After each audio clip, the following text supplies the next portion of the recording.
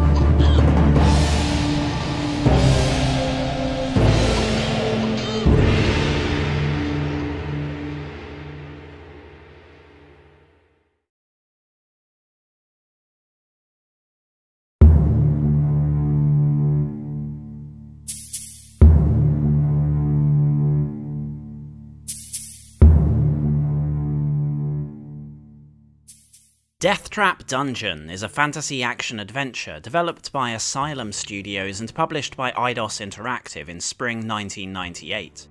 Players control brutal pit fighter Chaindog, or deadly reaver Red Lotus, and seek their fortune in the labyrinthian catacombs beneath the town of Fang. Many heroes have tried to conquer these accursed depths, but none have succeeded, for standing in their way are hordes of maniacs and monsters, from the Amazon harem of a demon lord to the oath-sworn knights of the Draconic Order. Even the very dungeon itself conspires against adventurers, every inch riddled with fiendish traps that will leave the unwary burned, bludgeoned, and broken. And should these unfortunates somehow make it to the lowest depths, the colossal fangs of the red dragon Melkor and his abyssal brothers lurk in wait. Will you be the first to overcome these trials and earn riches beyond measure? Or will you lose your life and join the countless lost souls that already haunt the halls of Deathtrap Dungeon? Deathtrap Dungeon was based on the 1984 fighting fantasy gamebook of the same name, written by Games Workshop founder Ian Livingstone. Livingstone and his partner Steve Jackson created the fighting fantasy series as a streamlined and accessible spin on pen and paper role-playing games, bringing the Dungeons & Dragons experience to solo players without all the baggage of complicated rule sets. Around the same time as Deathtrap Dungeon was published, Livingstone worked with video game software house Domark, for whom he wrote the text adventure Eureka. After leaving Games Workshop, Livingstone became increasingly involved in the British software industry, and in the early 90s he bought into Domark and became the company's managing director. The first indication of Domark's interest in adapting the fighting fantasy books cropped up in late 1994, where it was announced that there were as yet undefined plans to bring Deathtrap Dungeon to PCs, with a tentative 1995 release date. But for much of that year, Domark was enmeshed in a merger with several other British software houses that resulted in the formation of Eidos plc in October 1995. There's limited information on the earliest stages of Deathtrap Dungeon's development, though Livingstone did reveal the title was originally meant to use a first-person perspective, which was then changed to third-person to better accommodate a focus on hand-to-hand combat. It wasn't until January 1996 that Deathtrap Dungeon came back into the spotlight, with early prototype screens featuring an unnamed flaxen-haired warrior and promising a fully 3D RPG experience for both home computers and Sony's new PlayStation games console. There were also plans for a release on the Sega Saturn, though this idea was quickly dropped. Though Domark initially promised a release date of spring the same year, An ambitious claim considering what little had been shown of the game by that point, this was soon pushed back to autumn and then Christmas. By the time the European Computer Trade Show rolled round in spring of that year, Deathtrap Dungeon was ready to be shown to the world. It was clear that significant progress had been made on the game over the course of those few months, and most of the early models and environments, including the presumed protagonist, had been overhauled.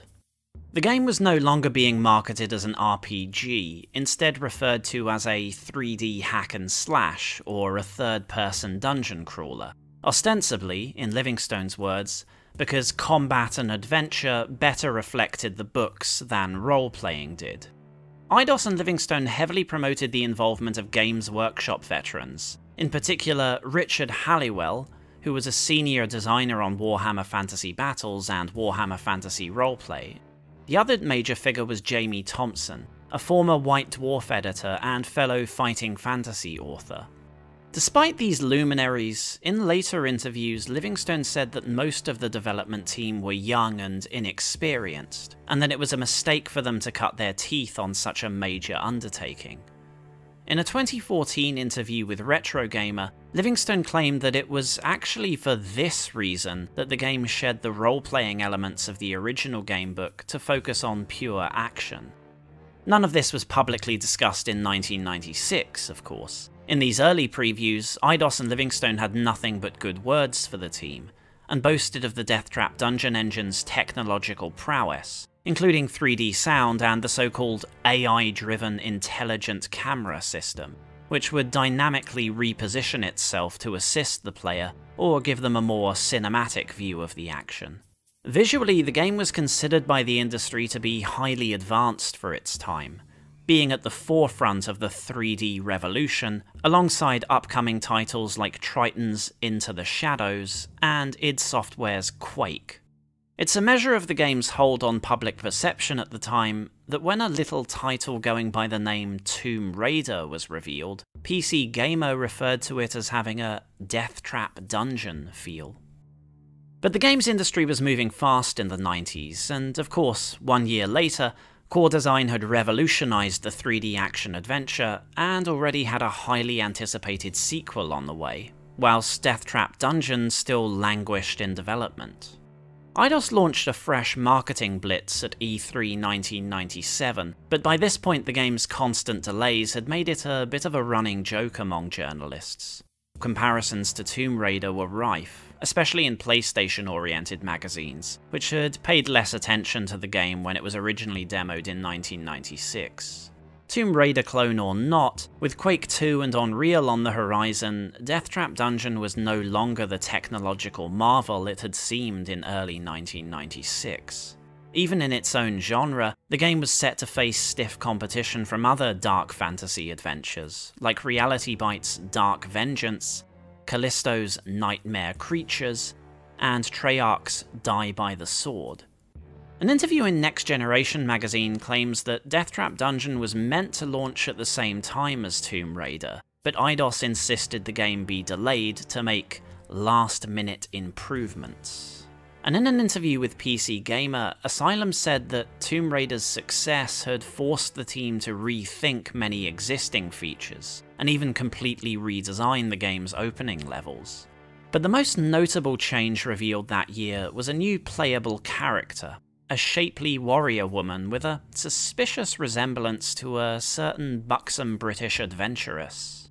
Referred to at the time as the Amazon, a Red Lotus quickly became the central figure in marketing and previews, with many publications reacting positively, or at worst with light amusement, to her Conan-esque fashion sense. One or two lonely voices did cry foul, however. Computer Gaming World's Elliot Chin bitterly complained of the character's ridiculous armor, and the trend of female heroes who look more like sluts than warriors. And the magazine singled out Eidos for its apparent reliance on the bimbo factor to market its games. Sometime towards the end of 1997, the character did get a new outfit in the form of a comparatively demure leather bodysuit, but it didn't stop Next Generation taking issue with her in their January 1998 article, Girl Trouble. Despite the costume change, it's unlikely Eidos were particularly bothered by these criticisms, as they'd seen great success flaunting Lara Croft's considerable polygonal assets, and later took another page out of Tomb Raider's marketing book with a Deathtrap dungeon photo shoot featuring page 3 model Kelly Brook. Deathtrap Dungeon was finally released for PlayStation in March 1998, with the PC version following a couple of months later. Reviews for both versions ranged from mixed to positive, with most reviewers praising the game's simple control scheme, inventive level design, diverse cast of monsters, gory dismemberment system, and cheeky humour. However, there was also widespread criticism of the game's intelligent camera system, weak enemy AI, shallow and repetitive combat, and various minor bugs. Reviews of the PlayStation version were also more likely to criticise the game for failing to stand up to Tomb Raider 2, whilst PC reviewers dismissed the added multiplayer functionality and were particularly critical of the game's use of fixed save points, which they viewed as a technological limitation of the PlayStation version, rather than a conscious design choice. Next Generation magazine seemed to have completely forgotten its original enthusiasm for the game, awarding it just 1 star and calling it bad, bad, bad in a rather petulant review. The game reportedly did sell quite well, and Livingstone stated there were plans regarding a prequel or sequel, to be based on the fighting fantasy gamebooks City of Thieves or Citadel of Chaos, depending on the interview. But nothing was ever heard of this again. The development team for Deathtrap Dungeon quietly scattered to other software houses or retired from the industry entirely, and in later interviews Livingstone apologised for the game, attributing its sales solely to the brand and stating it was not what fans deserved. In fact, Livingstone rarely mentions the game these days unless directly queried, and seems prouder of his role in acquiring core design and supporting Tomb Raider whilst at Eidos. Nevertheless, Deathtrap Dungeon retained a small cult following over the years, partly due to its notorious level of difficulty and partly for its marketing campaign and iconic heroine. The original gamebook has also received various other video game adaptations, such as the Fighting Fantasy Classics version in 2018, and 2020's Deathtrap Dungeon, the interactive video adventure, narrated by actor Eddie Marsan. The latest attempt is Deathtrap Dungeon: The Golden Room, an interactive movie scheduled for release in 2022.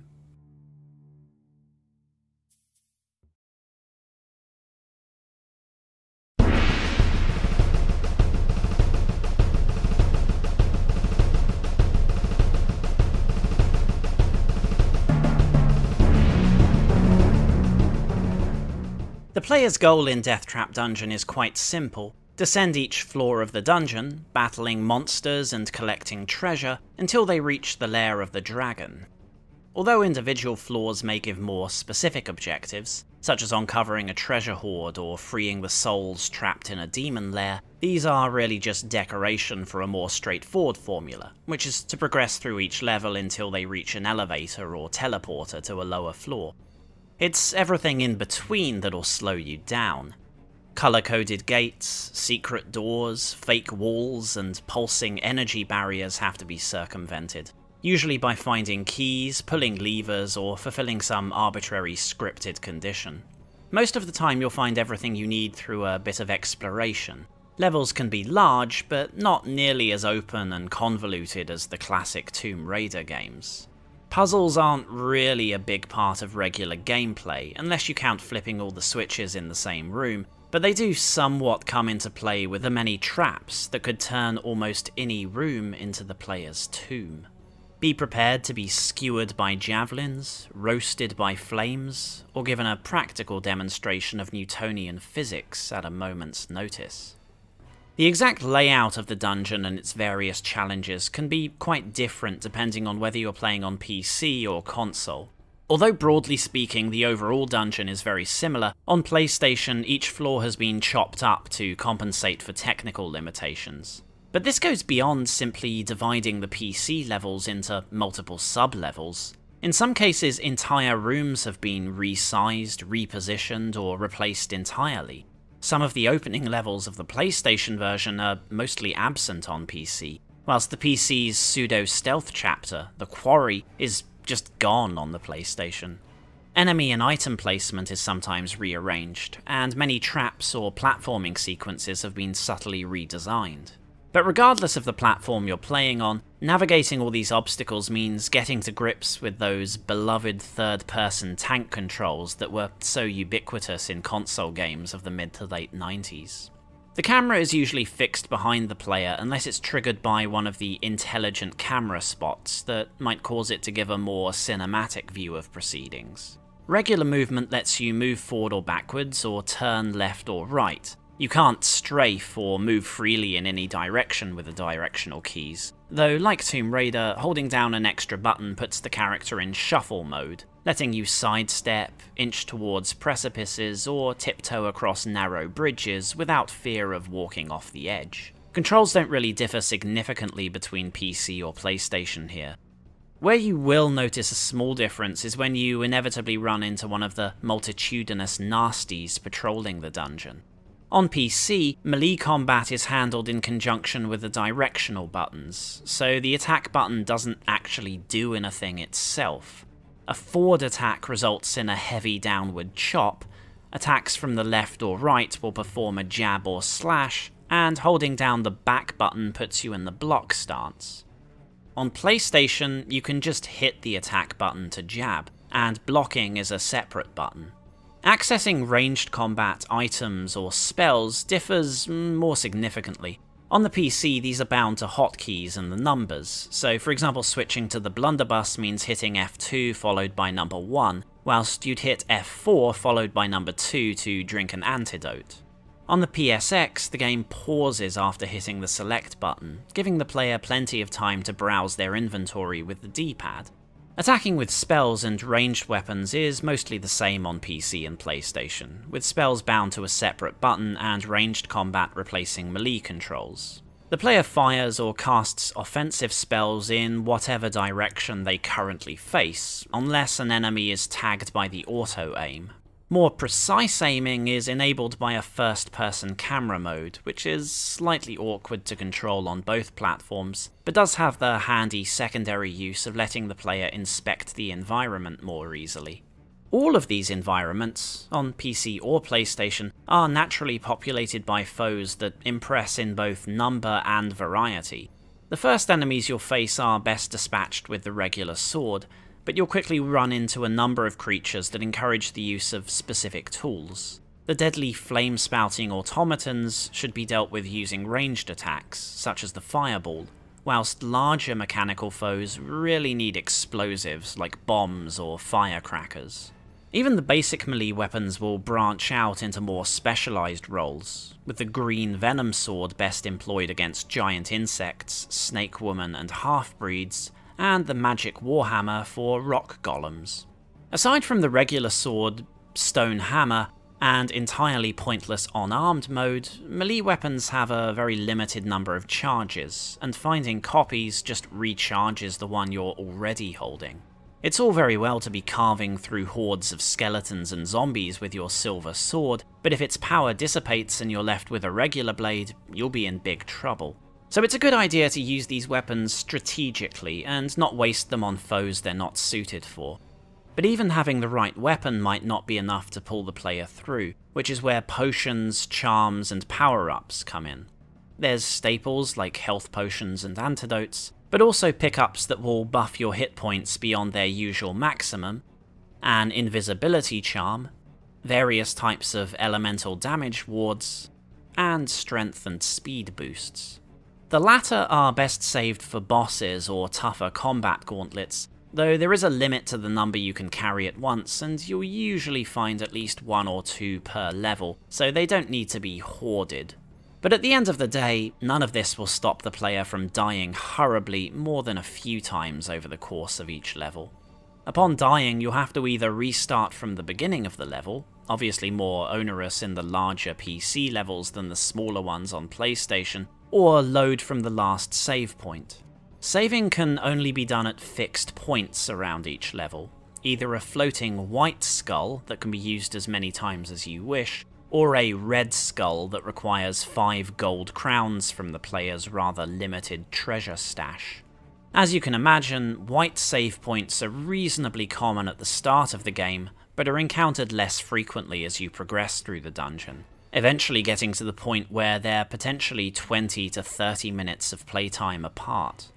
Also, the game does enjoy occasionally cutting off access to earlier save points for no discernible reason, then tempting the player with red skulls once they've sweated a bit. If you want to conquer Deathtrap Dungeon and become the hero of Fang, then expect a lot of dying, a lot of reloading, and a lot of repetition before the final credits roll. Next Generation's scathing 1-star review of Deathtrap Dungeon might have been a bit of an outlier back in 1998, but you won't have much trouble finding more recent criticism of the gameplay. There are more than a few user reviews on Steam or GOG declaring Deathtrap Dungeon the worst game ever, and I'm not surprised the game inspires such a reaction. Now, the basic melee combat in Deathtrap Dungeon is really not that frustrating. It's certainly a bit clunky, and players who think they can rush into the middle of a horde of orcs and start pulling off stylish counters like in the Batman or Assassin's Creed games are going to be disappointed. But the directional attack system isn't too complicated. Most enemies have very basic attack patterns, and after fighting a few of the same type, you'll quickly realise certain attacks counter enemy movesets more effectively than others. In fact, PC reviewers at the time observed the melee combat seemed particularly uninspiring compared to the recently released Die by the Sword, which received mixed reviews but was praised for trying something new with its sword fighting mechanics. Deathtrap Dungeon's combat seems shallow in comparison. The male character, Chain Dog, is supposedly a bit stronger and slightly slower than Red Lotus, but it seemed to me that there were also subtle differences in the timing and reach of each character's attacks. So it felt like one character's combos just happened to stun lock or outreach certain enemy types more than their counterparts did. But having the correct weapon is a more relevant factor, as, for example, it might take 2 or 3 swings of the Venom Sword to kill a half-breed priestess, but maybe 9 or 10 swings of the default weapon, which is also less likely to stagger them and interrupt their own attacks. It's not that player skill doesn't come into the equation at all, but there isn't a whole lot of depth to the melee combat, and you're not going to have much opportunity to try anything fancy when fighting more than one opponent anyway. I will say that blocking and performing backward attacks was a lot more convenient on the PlayStation, but it also seemed like stab attacks had greater range on the PC, or perhaps certain enemies had larger hitboxes or something, so in the end it pretty much evens out. The melee combat does seem particularly awkward when fighting larger enemies. Tomb Raider beat the game to the finish line in wowing players with titanic 3D monstrosities, but it also had the benefit of revolving around ranged combat and auto-aim. At the end of the day, a bat, a bear, and an abomination are all just moving targets to Lara's pistols. But Deathtrap Dungeon had to make dragons and giant robots plausible opponents for metal toothpicks that barely reach their knees, and whilst it works, it's not exactly elegant. Certain large enemies have tough hides that cause weapons to bounce off harmlessly, so you usually have to try and go for the head or similar weak spot. But targeting specific body parts is extremely difficult, so all you can do is try and maneuver into the best position and hope your foes are considerate enough to put their vulnerable parts in harm's way. This might sound horribly frustrating, but giant-sized enemies don't always have that much health or damage output, so with the correct weapon type and perhaps a couple of power-ups, you should prevail easily enough. One exception to this is the Pit Fiend, aka the T-Rex, which will relentlessly chomp down on the player with high damage attacks as soon as you're in range. One way to deal with these is to turn the environment against them, like in a rather fun little sequence where you lead these prehistoric pea-brains into trapped rooms. The other solution is to resort to spells and ranged combat. Some old reviews were very critical of Deathtrap Dungeon's ranged combat, probably due to a combination of the auto-aim being rather wonky, the intelligent camera making it difficult to see what you're actually looking at, and the first-person camera routing you to the spot. I don't think things are too bad with the blunderbuss or flamethrower, which are meant to be close-range weapons, and the grenade launcher isn't meant for precision in the first place. But I pretty much gave up on using the Dragon's Tongue and Firecracker. The first is too reliant on the auto-aim, and the second is just too slow to be worth using, especially since it's not even that damaging against bosses. I think the spells are particularly unwieldy with the camera and auto-aim, as many of them don't stack that high in your inventory, aren't necessarily that common as loot, and are quite easy to miss with, so there's a very good chance you'll burn through an entire stack in a single battle. So yes, the combat in Deathtrap Dungeon has some tough spots and is definitely very 90s in its controls, but it's probably not what provokes such fury in some players. The reason for that is almost certainly the platforming, traps, and save system. The game's platforming is almost a dead ringer for Tomb Raiders, gymnastics included. And whilst it's lacking a few classic moves, in itself it isn't terrible by the standards of 5th generation console titles. Unfortunately, the platforming really is made so much worse by that not-so-intelligent camera that Eidos inexplicably considered the game's marquee feature. Lining up many of the jumps is made unnecessarily difficult, especially under a time limit when you suddenly have to reorient yourself with a sudden perspective shift.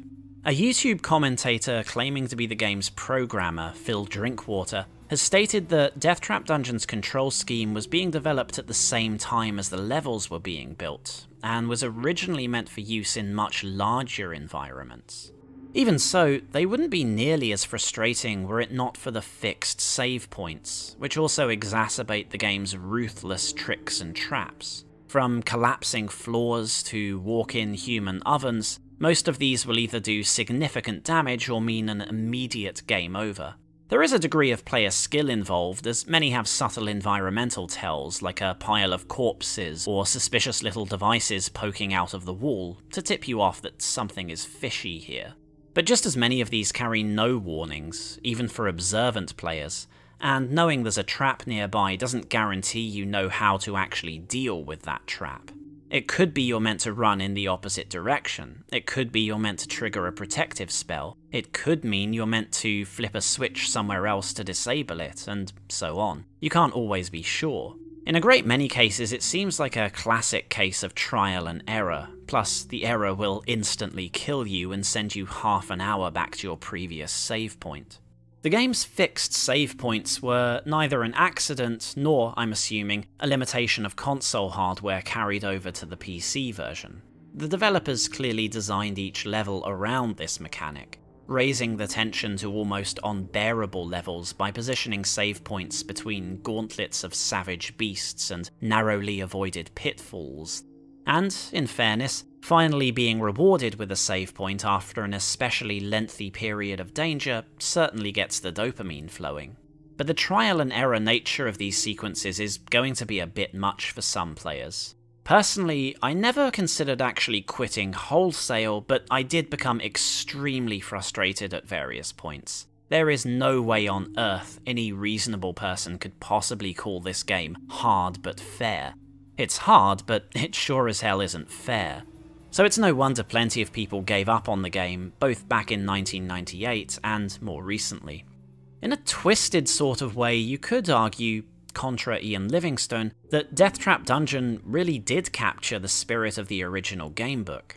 In the book, as in the game, you often run into unfair situations that brought your journey to an abrupt end, and conquering Deathtrap Dungeon did involve repeating certain challenges multiple times until you figured out the optimal path. That said, Ian Livingstone frequently jokes about how often he saw people cheating their way through his books with the old 5-finger bookmark. That is, rather than restarting the book from the beginning when killed, players would instead bookmark their progress at various stages and read ahead to get a sense of how each choice might play out. Now, Deathtrap Dungeon the game may not ask you to restart the adventure from the beginning, but losing 30 minutes of intense, potentially stressful progress is still considerably more frustrating than having to flip a few pages back in a book. A better analogy for the 5-finger bookmark would have been manual saving wherever the player wished, as the Tomb Raider sequels flirted with on the PlayStation. Regardless, that isn't how Deathtrap Dungeon was designed, and by, say, playing the game on an emulator and using save states, you are circumventing an important aspect of the experience. Using manual saves certainly makes Deathtrap Dungeon less frustrating, but it also removes an enormous amount of tension that forced tough decision-making regarding resource management. The game's final boss represents this whole experience very well, as he's protected by an incredibly annoying gauntlet of instant death traps, some of which you really have no reasonable way of noticing until you're killed by them. It's tempting to ask, as more than one reviewer did, why a save point wasn't placed between the traps and the actual boss fight. But the boss himself is actually not that tough, so the thrill of victory only comes from successfully completing the full sequence of challenges, traps, platforming, combat, and all of that. After Deathtrap Dungeon's digital re-release on PC, a number of user reviews characterized the game as a sort of proto-Dark Souls, and for once I think that's a useful comparison when thinking about whether someone would enjoy the game. As with the Souls games, Deathtrap Dungeon's intense difficulty has pros and cons in equal measure, and it offers a simple question to the player. Are the highs of suspenseful dungeon delving and the thrill of victory worth the frustration of cheap deaths, time-consuming setbacks, and agonizing repetition? For many people, probably not.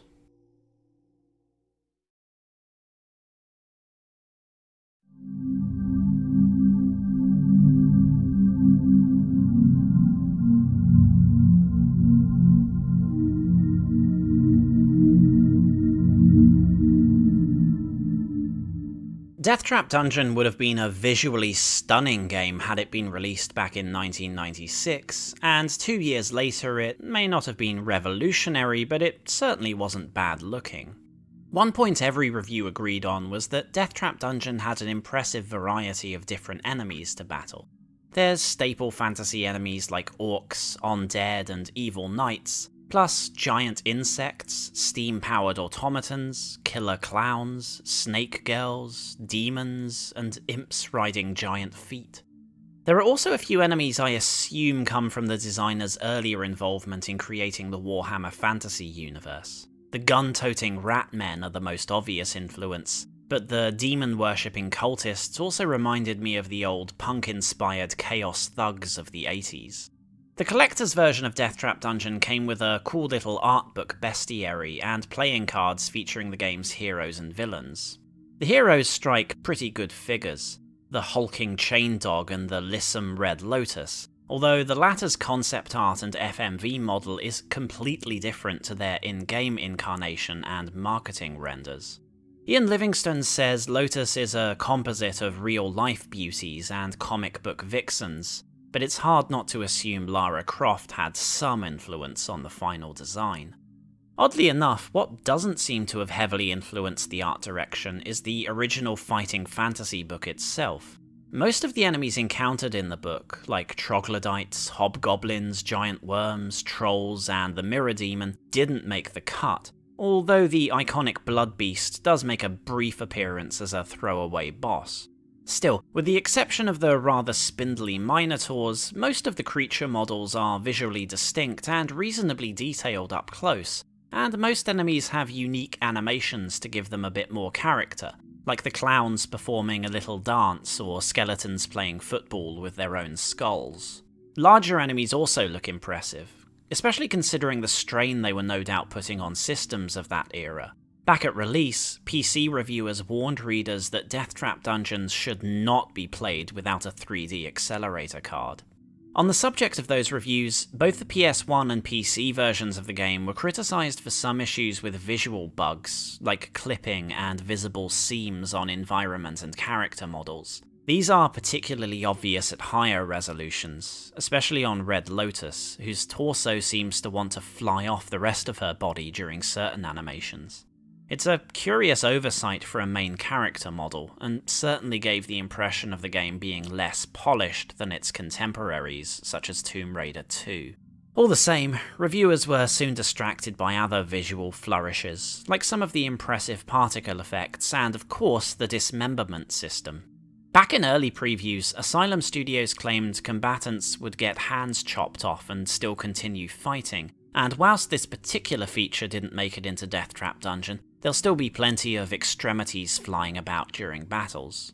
You can chop off hands, arms, legs, heads, wings, tentacles, and other unidentified body parts, and watch the blood spurt everywhere, even run down walls or drip from the ceiling like strawberry jam. On the PC version, you can even watch the player character get covered in wounds as they lose health, and see crossbow bolts sticking out of their flesh, though the latter looks a bit silly. There are much more significant differences between the PC and PlayStation versions when it comes to environmental design, though. Both versions can handle some pretty big scenes, like towering castle walls, a heavily fortified bunker complex, and an oversized dinosaur lair, though the PC version is obviously able to handle much larger levels. So not only are levels cut into more manageable chunks on the PlayStation, many individual rooms are also slightly smaller than on PC. The most obvious example of this is the level set in a sacrificial pit. On PC, this is a massive environment, a huge circular shaft with multiple tiers, side passages, and adjacent rooms, whereas on PlayStation it's cut into two separate levels, losing the sense of depth and scale. So it'd be natural to assume that the PlayStation version is just the PC version with smaller levels, a lower resolution, and lower quality assets. But for some reason, the art direction is also quite different in some of these levels. The broad strokes are the same, but on PlayStation it seems like some of these levels have been given a lot of little extra touches to make them seem more detailed and distinct. In some cases it seems like static light sources were added to make scenes more colourful, perhaps to compensate for the PC having better dynamic lighting. In others, the geometry is mostly the same, but the textures are different. In many cases, extra decoration has been added, like different frescoes or banners adorning the walls. In some cases, these assets exist only in the PlayStation version. When I first saw that some of these obscene images from the PC version had been modified on PlayStation, I assumed it was some form of censorship. But the original versions are found later on, as well as another variation on this picture, so it must have just been to add variety. Now, some of the levels are pretty much identical, but others definitely look more vibrant and flavourful, such as the Circus of the Damned, which is much more carnivalesque on the PlayStation. I'm confused as to how this happened, as the PC version was actually released 2 or 3 months after the PSX version, and I can't think of any sort of hardware limitation on PC that would explain these changes. But if I had to speculate, I'd posit that the PC levels are the originals, and in modifying them for the PlayStation release, the developer had the opportunity to spend some time touching them up a bit. It's possible that the artists and level designers on the PC version were then already busy with another project, or perhaps working on the utterly pointless multiplayer levels, so none of these additions were backported, so to speak. Another explanation might be to do with the quality of these assets. Some of the extra art in the PlayStation release is of a very low quality, even compared to the already lower quality textures that were taken from the PC version and then modified. In the PlayStation version of the Lair of the Medusae, there are a number of statues that are clearly models from the early 1996 build of Deathtrap Dungeon. It's possible that a lot of these assets are recycled from this earlier build, and whilst they look fine on PlayStation, they would have been a lot more noticeable at the higher resolutions of the PC version. It would be interesting to go through the files in each version and see if there's any other content from the prototype builds, such as the mummies that were cut at some point, but I'm not sure whether there's any way to extract the files, as despite Deathtrap Dungeon's similarities to Tomb Raider, it has always used its own engine. In any case, differences in the game's sound design aren't as stark as the visuals. Both versions rely quite heavily on stock sound libraries, but it all works well enough in-game. Some of the monsters have obvious aural cues that give them away, such as the clanking automatons or the squelching, shuffling zombies. They're also clear enough to be of use in the middle of fights, so you can usually hear an axe pirouetting towards you even if there's not much you can do about it. The blunderbuss has a nice ring to it that makes blowing things to bits even more satisfying, and the sounds of steel cleaving flesh are very enjoyable too. Back in 1996 previews, Asylum were very proud of their 3D sound model, claiming that different materials would affect environmental noise and muffle combat sounds to greater or lesser degrees. Unfortunately, it didn't work too well in the PC or PlayStation versions I played, with certain noises suddenly popping in and out of earshot rather than gradually growing louder or quieter. Save points are particularly annoying, as they seem to be unaffected by how many walls, floors, or ceilings are in the way, tricking the character into thinking they're close to one when they're actually blocked by impassable terrain. Another disappointment is the total lack of voice acting. The verbal repertoire of the game's cast is limited to grunts, gibbering, and incoherent screaming. The opening FMV with the narrator is the only exception.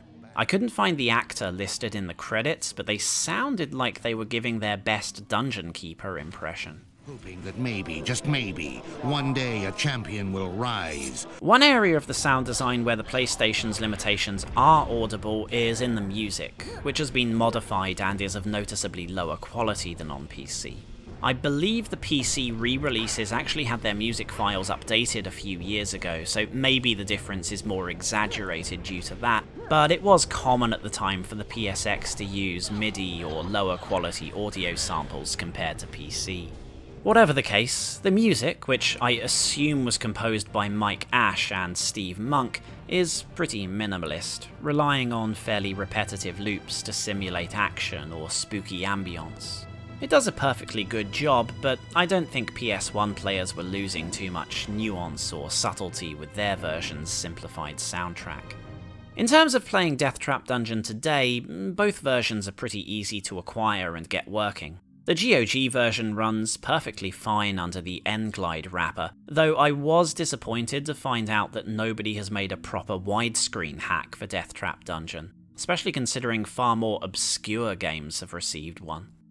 I did get 2 or maybe 3 crashes over the course of the game, and it's worth noting that they all occurred when activating a save point. So they're extremely rare, but they could potentially happen at the most infuriating times imaginable.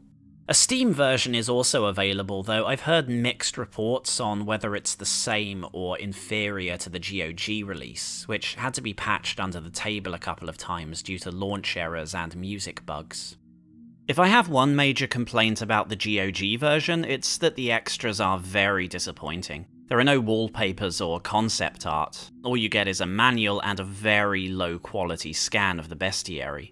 I understand GOG probably relies on the publisher to provide these materials, though they have gone out of their way to find goodies for other, more popular games before.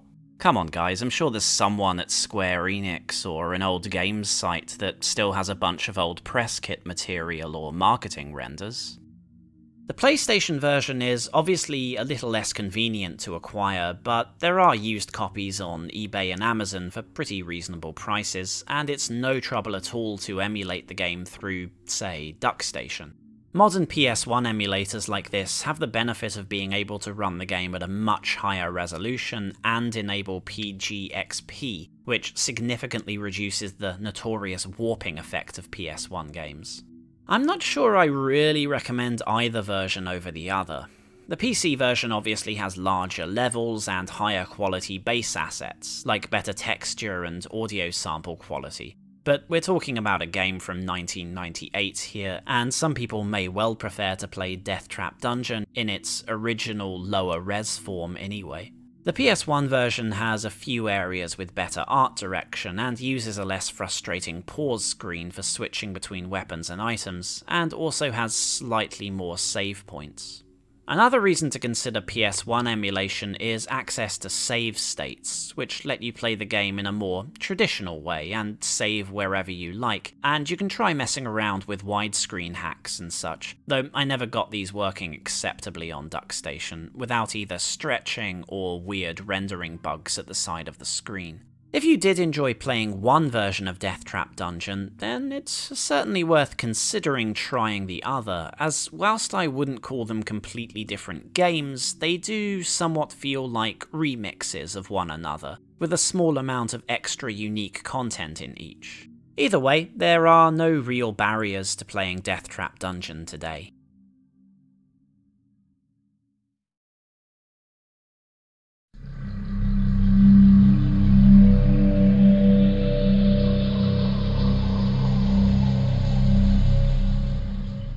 Fang was once known as the Town of Plenty. Today, men call it the Town of Lost Souls. Baron Sukhumvit rules this grim place, a tyrant whose dominion was so complete, so unassailable, that he became bored and marshalled all his resources in the construction of a massive labyrinthian dungeon beneath the hills that overlook the town. The Baron, ever a fan of games and always hungry for greater notoriety, issued a challenge to any and all who would heed the call of the Walk. Conquer Deathtrap Dungeon, the Baron promised, and he would not only shower the hero with rewards, but relinquish his grip on Fang forever. Sukhumvit invited his dark allies to divide the dungeon among themselves, and do as they wish with the citizens of Fang. Over the years, the dungeon has swelled with evil forces, from the orcs of the Taloned Eye to the cult of the necro-demon Agrash. Yet for all their savagery, cunning, or insanity, none of these factions can challenge the dominance of the mighty red dragon Melkor, who, in his venerable old age, has retired to the dungeon to enjoy the sport of the heroes who venture within. Each year, the desperate townsfolk spend 3 days to fate volunteers attempting the walk, hoping against all odds that one of these contestants will prove to be Fang's saviour. Each year, these heroes embark upon their quest, and are never heard from again. This year, among the challengers are 2 rather less reputable adventurers. Chaindog was raised in the brutal war pits of the barbaric north. Even after slaying his masters and escaping confinement, Chaindog knows nothing but violence and death.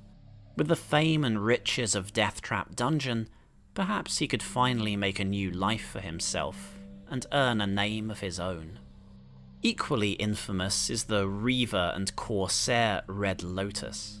Her beauty has brought many admirers, but after a life of terror and betrayal, there is no space left in her heart for aught but greed and ambition.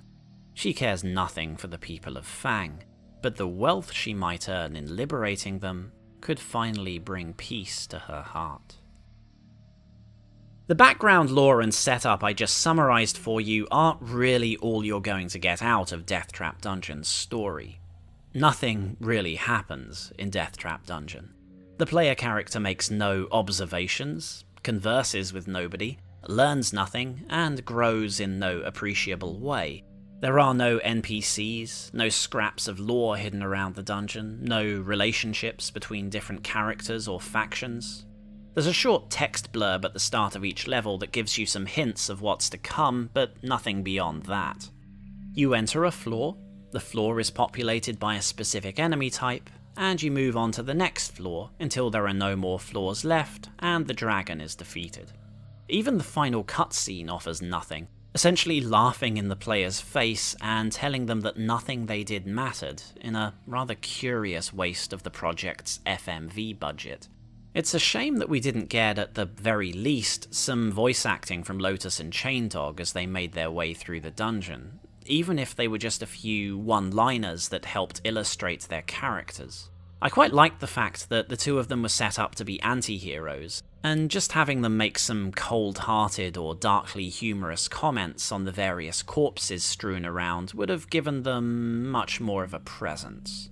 Even the first Tomb Raider, with its very basic storytelling, had FMV cutscenes showing off Lara's larger-than-life personality, and spent a bit of time showing off the villains too.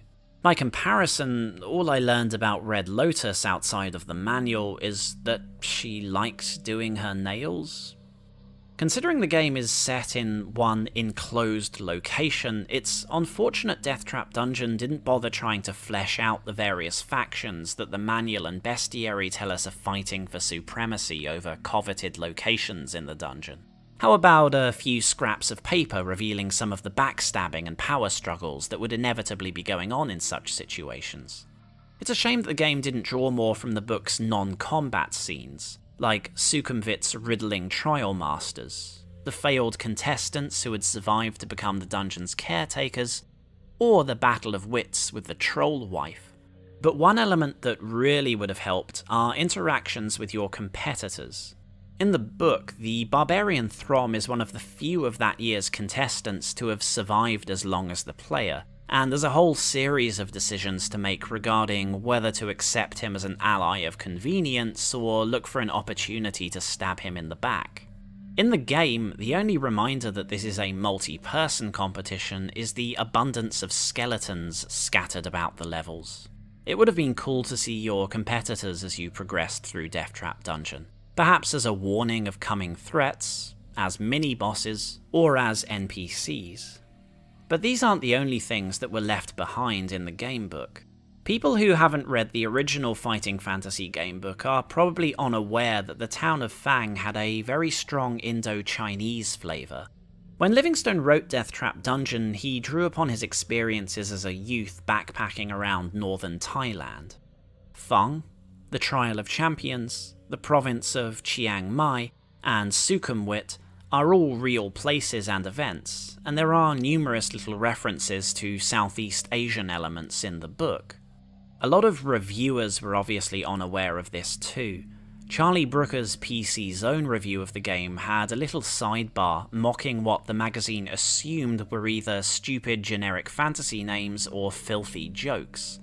In fairness, the game does nothing to indicate otherwise. Obvious tells like Chiang Mai are not mentioned. Sukhumvit is pronounced as it sounds in the intro movie, and it's perfectly reasonable for reviewers to assume the game meant these names as jokes, since it does lay on the humour pretty thick in some parts. Tonally, at times the game is quite grim, with its brutal violence, haunting ambience, and dark atmosphere. Other times the gore is slapstick and death is a nasty joke. A game where you're chased by imps riding giant feet, killer clowns taunt you with armpit farts, and exploding war pigs are part of your arsenal is probably not meant to be taken too seriously. If you've watched my other reviews, you probably know I'm not a big fan of games that try to joke around and won't commit to their own stories, but I wasn't all that bothered by this in Deathtrap Dungeon. The lack of voice acting and in-game texts probably helps. If the game were made today, I have no doubt it would be full of internet memes and Game of Thrones references or something. I wonder to what extent Livingstone himself thinks about how he would portray Deathtrap Dungeon's world today, as in a recent interview he mentioned he would have loved to see the game remade by a developer like BioWare. Going through archived versions of Deathtrap Dungeon's official website, I noticed that some versions of the story seem to depict Melkor as the original villain, and Baron Sukhumvit as the former ruler of Fang, who issues the challenge for the express purpose of freeing Fang from the reign of the dragon. This is different to the original gamebook and its sequel, Trial of Champions, where the Baron and his brother are villains, and the final game where Sukhumvit is, again, the villain, despite not being spoken to nor interacted with in any way. Maybe the story on the website was written by someone at Eidos Marketing who wasn't familiar with the details, but it seems possible that the developers intended to go in a different direction with Sukhumvit. As it stands, he's basically an unresolved plot point, although considering the game's bizarre and abrupt ending, pretty much everything in the dungeon is an unresolved plot point. So I'm definitely in the camp that would have preferred Deathtrap Dungeon's setting be approached more like a traditional RPG, with side quests, NPCs, dialogue, more puzzles, and non-combat challenges.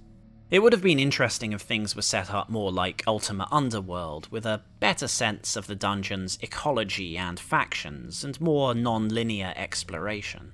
Of course, putting greater emphasis on Deathtrap Dungeon's story and world building would open it up to even more detailed scrutiny, and the whole concept of Deathtrap Dungeon is quite silly, even by fantasy standards.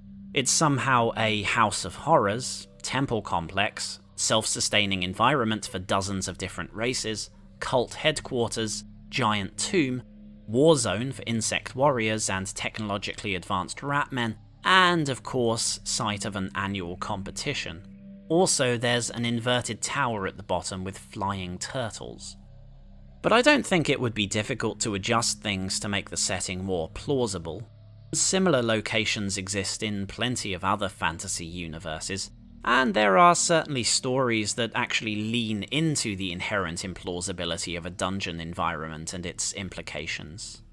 Deathtrap Dungeon deserves a better representation than a sort of deadly zoo/amusement park, a series of wholly unrelated challenge rooms populated by random beasts that don't interact with each other at all. There are plenty of titles out there that have done dark fantasy, dungeon settings, and general storytelling much better justice than this game.